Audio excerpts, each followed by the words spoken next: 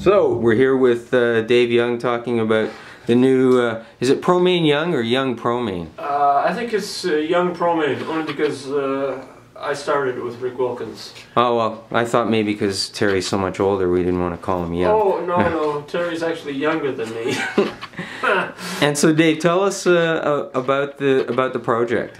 The project has been going on for about 10 years, but we have finally reached the stage where we have a CD. And we're very excited about this music.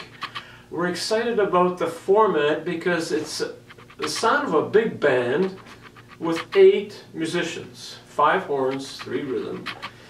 And I think that that's quite an achievement in today's music market, to have a big band sound. So the writing has been all directed in that, with that idea in mind. Make this sound as big and as all-inclusive as we can. And certainly solos are the order of the day. We've got to have solos. This is a jazz band.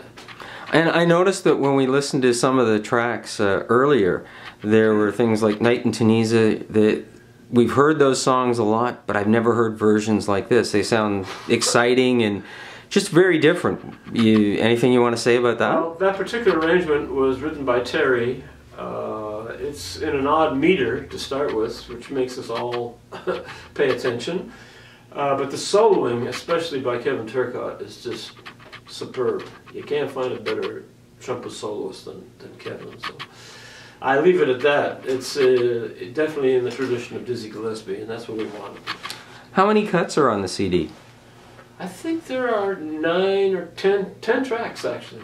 10 Great. Tracks on this. And the arrangers are just yourself and Terry? And Rick Wilkins. Rick Wilkins has one original on there entitled Soundings. Rick was a founding member of this group, and I always include him in terms of either his compositions or his arrangements. So.